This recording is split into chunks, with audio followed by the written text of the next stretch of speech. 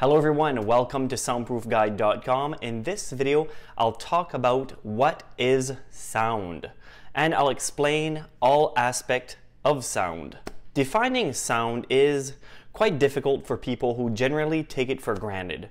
The vast majority of people are quite capable of hearing the vast majority of sound, but defining it is another step altogether. So what is sound, and how do humans process sound? So let's take a closer look at the science behind sound.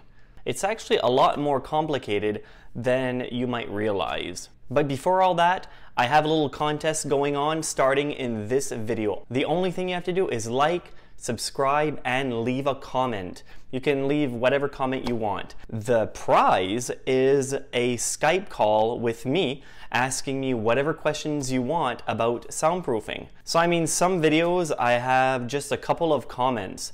So when you think about it, if this is one of those videos, you might have a 50-50 chance of getting that prize. So let's define sound. Sound is a pressure wave created by objects that are vibrating. Whenever there is a vibration, air molecules move and a sound wave is created.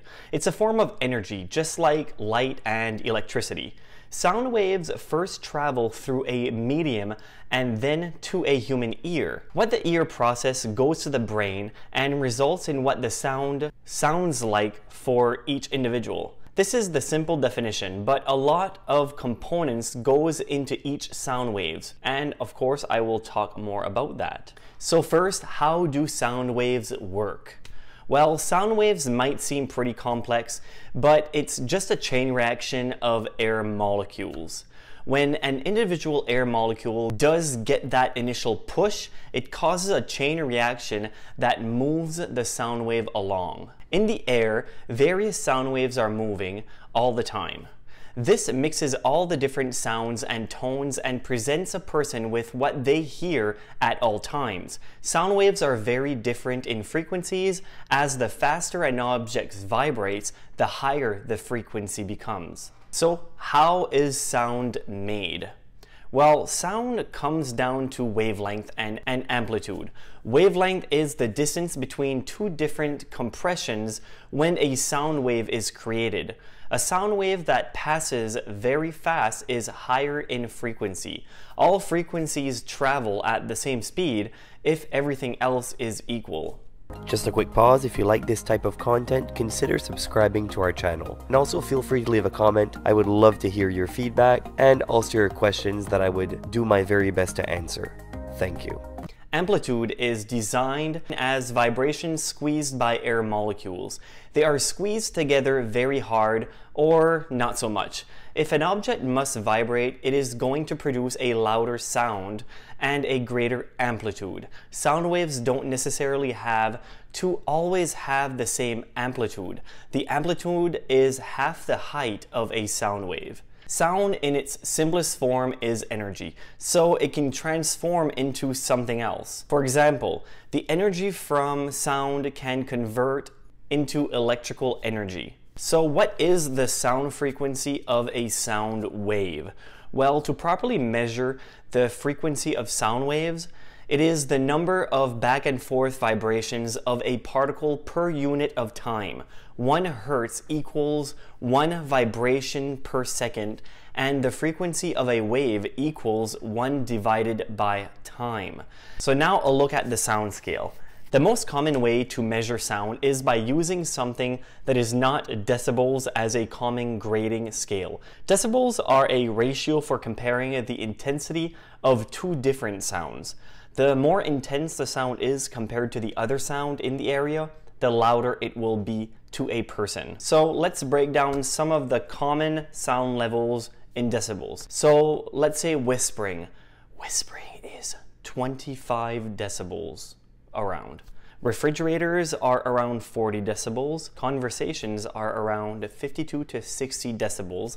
A passing car can be between 80 and 90 decibels. A concert, 110 to 120. That's why it's always good to wear ear protection, even though most don't.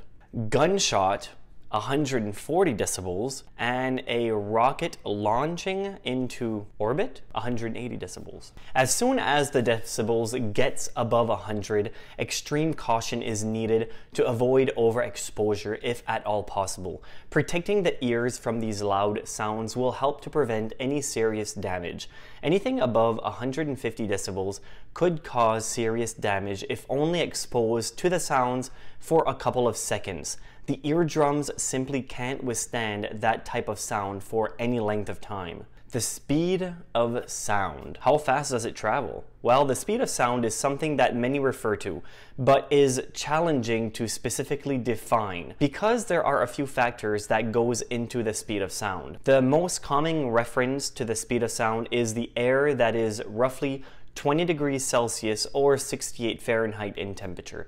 When those conditions are outside and no other factors are playing a role, sound travels at about 343 meters per second.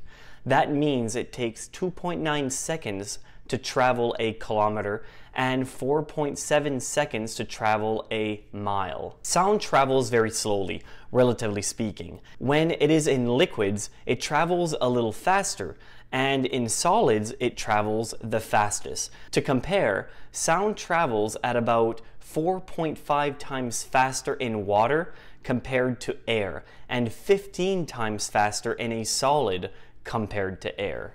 This explains the reason why there is a delay between lightning and thunder, as one obvious example everyone can relate to. The speed of light is much faster than the speed of sound, so there will be a delay depending on how far the lightning strike occurred. By counting the amount of time between lightning strikes and thunder being heard, a person can guesstimate how far away they are. The perception of sound. We often view sound as how human perceives it at all time. Hearing is one of the 5 senses just about everyone can utilize, and how the ears react to sound is the best way to put it in a frame that makes sense. There are 6 ways in which sound waves are analyzed by most people. Each one plays a pretty important role, and understanding how they all work can make a pretty big difference. The first one is pitch. The pitch of a sound is another way of explaining how low or high sound is. It is usually qualified as a frequency, and pitch is used a lot in music settings. It's also a way to define sounds that are at a pitch that humans might not be able to pick up with their ears, but other animals can, which is why dog whistles, as an example, works perfectly. A dog picks up the pitch, but it sounds like nothing to humans. To set a pitch standard, musicians will look at where instruments usually tune for a particular performance. This gives everyone a very defined pitch to base music off and is often used to judge how music sounds. Pitch isn't just limited to music, as every sound has a certain pitch. Random noise that is spread across evenly all the different frequencies are considered white noise, which ends up being a pitch that most people don't think twice about. The next one is duration. The duration of a sound is how long nerves in the ear responds to what it hears. The easiest to define duration to the point when sound is first heard until the sound changes or stops completely. A sound might be heard for a long time, but it could change loudness, pitch, and more along the way. The next one is loudness. The more nerves stimulating in the ears, the louder an ear perceives the sound. A very loud sound will push on the basilar membrane and stimulate more nerves, indicating to the ear and the brain that it is extremely loud. Humans can only take so much loudness before it does damage to the ear permanently. Not only will it do damage, but during the loudness, it is also very painful. That's why the common reaction is to cover the ears as much as possible and protect them at all costs. The next one is timbre. This is the quality of different sounds that ears take in. This can be anything from the quality of a person's voice to how something sounds when it falls. Whenever a sound is heard, a person has a perceived thought on what it should sound like. When there is a high quality with a particular sound, it's when the sound processes everything just right. Musicians are always looking for the right level of timbre. The next one is sonic texture. Many different sound sources go into sound. The best way to look at this is again through music, as texture allows for people to pick up the difference between unison, homophony, and polyphony. In a practical setting, sonic texture is how certain sound stands out in a crowded room. The ear perceives sound in a different way depending on what is standing out and what is also blending in. And finally, spatial location. Where a particular sound is coming from plays a huge role in how people hear things. When a person is listening for one thing, in particular in a very noisy room, the spatial location allows for that type of isolation and identification. Sound can come from the horizontal or vertical plane, and distance plays a huge role as well. So for a lot of people, understanding the specific about sound can be a little bit frustrating. It is true that for most people, they take the sound they hear constantly for granted. It does help to know a little more about what creates sound and why we hear what we do. Sound helps people stay safe, communications, enjoy life, and much more by understanding a little bit more of what sound is. At least knowing the different terms can allow people to talk about the topic a little smarter. Sound is everywhere, even when people believe that they are sitting in complete silence. Ambient noise is present at all time at some level. Thank you very much for watching, and like I said before, consider subscribing to our channel if you like this type of content. And also don't forget to visit our website at soundproofguide.com. Thank you.